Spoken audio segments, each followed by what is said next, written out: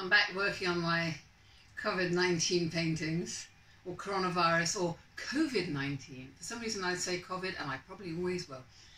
This is going into COVID-19, or this is going into coronavirus and lockdown. It's getting quite black. In fact, I want to, possibly make it a little blacker still. There's never enough dark where I'm concerned for being locked up and having my liberty deprived. So I've been making this gradually darker and darker and darker and adding bits of detail. In the meantime, while Wales is still in lockdown, England is gradually coming out of it. England is only just a little bit down the road, not that far. If I was a cyclist, I could cycle there. In fact, I go shopping in England. But unfortunately, I don't live in England, so I'm still in lockdown. This is being in lockdown because really we are contained. So outside is all the sky and the sun and the blue, and inside we are just in our little bubbles, and we are being told, or we have been told, to stay there. So in Wales, they'd still like us to stay there. Red, by the way, in my paintings means usually pain. And I have to say that, there are very painful aspects to lockdown, and I defy anybody to say that it's been a real picnic and they've enjoyed every minute, although actually having said that, some people have. Some people are having a genuine holiday, all 10 weeks of it, 9, 10, 11, 12 weeks of it in some cases, but not for me. I can't wait to get back to a bit of normality, but I don't think it'll ever come again.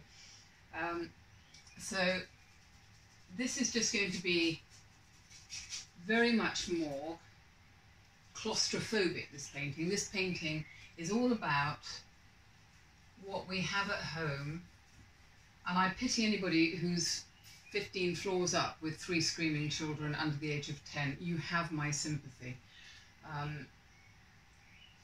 I only have screaming animals, and but I have a garden, that's a secret.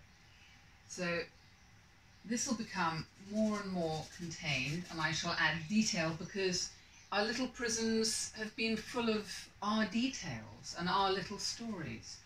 And lots of us have been putting them on the internet, and I suppose this is my effort to put my little story on the internet for what it's worth. This painting over here is what I anticipate coming out of lockdown to be. Green, except actually where the Welsh are concerned, we won't be getting a lot of that, so I might just put a bit of a cross on the green. don't go out yet.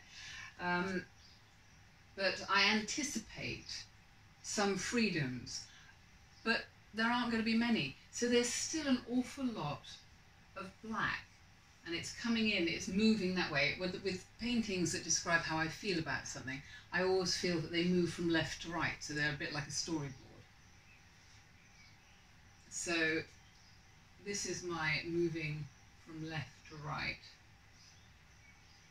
And I like working on all 3 of them at once because they hang together, and for me they're a storyboard. They make sense that way.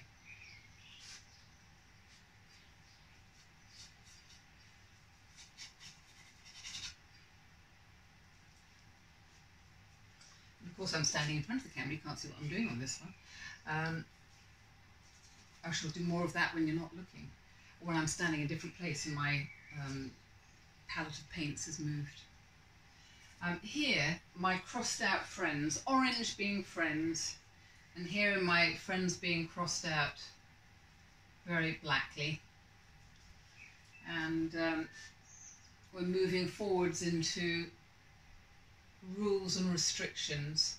Of course, in England, you're now moving out of rules and restrictions. But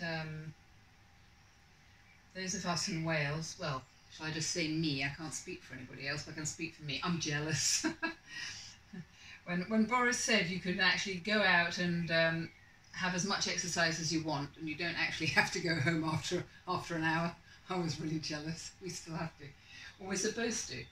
Although we can apparently have 2 exercises a day. Whoopee! My dogs get 2 walks a day, come what may. My dogs don't understand anything else. and they're huskies, so they need 2 walks a day. And so this is blackening up nicely. In fact, we could, make it even more so.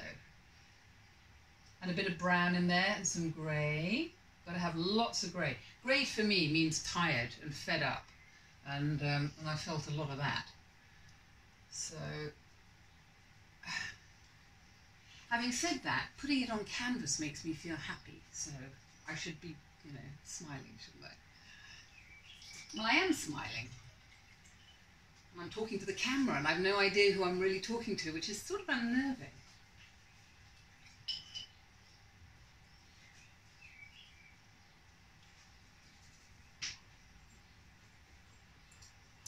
Any funny noises, the dog's coming and going.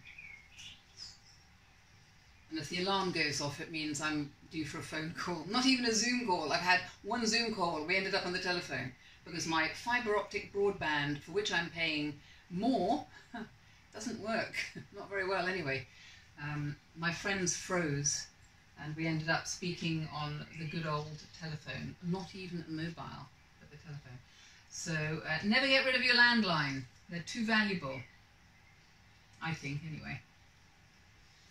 But what do I know? I just think options. And there's light and shade in everything, so even in the black bits, there is a little bit of colour. There's one thing, though, I do feel that actually I have understated my friends a bit, because orange being friends, I was having a very good time with friends before all this happened. I pity people with weddings and celebrations all being cancelled left, right and centre. I had to cancel my 60th birthday parties and dinners and everything. So I'm not 60. I'm going to stay forever 59.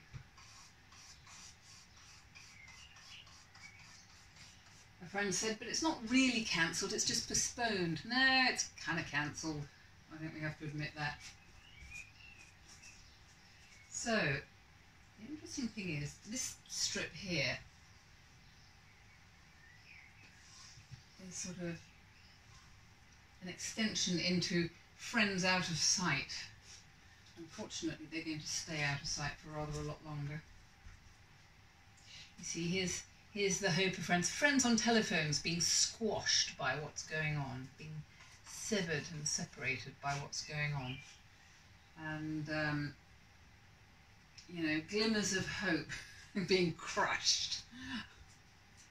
Oh, for a vaccine. Anyway. It's sort of getting there. It's got a way to go, but I got a bit distracted by doing some work on these. So, friends on the phone only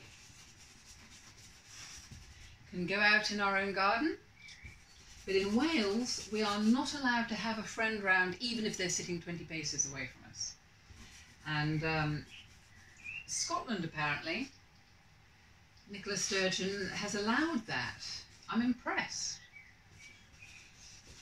It's a logical, sensible thing to be able to go and sit in a friend's garden, have a glass of wine at a social distance, good company, nice surroundings, and nobody's hurting anybody. If you take your own glass, you're not actually touching anything. And apparently it's 15 minutes on a dull day and 6.9 minutes on a sunny day that the virus dies in sunlight. So if somebody touched a park bench, you're all right after 15 minutes on a bad day. Apparently. Don't quote me. Unless I sense something really superb, never quote me. Now, in lockdown, in the little hermetically sealed bubble, there were joys. I mean, for me, I had my animals. I had my lockdown ducklings, 5 little mallard ducks that my friend gave me at a day old. Well, 4 ducks and 1 egg. I hatched the egg. And they're now half grown. They've got proper little wings. They can't quite fly yet, but if you look on Instagram, there are lots of little ducky development photos. So go enjoy. That needs more black. because really, and think of the blue as being everything outside our windows. The blue is what we couldn't get at. Well, you know, a lot of people didn't get at all. And I never understood the sense of locking parks. You know, tell everybody they can only have an hour's exercise a day and then throw them all onto the streets and lock all the parks. That seemed like a particular form of cruelty. For those of us in the country, we're very lucky. At least we have the country roads, which have been strangely devoid of traffic.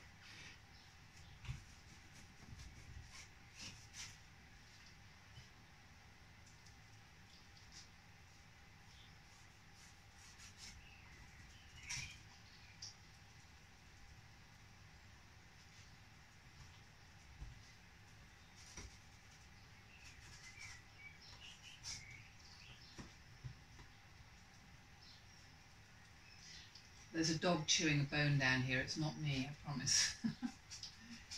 Right. Well,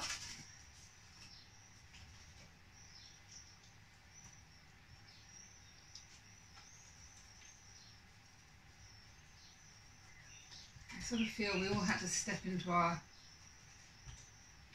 homemade little jails.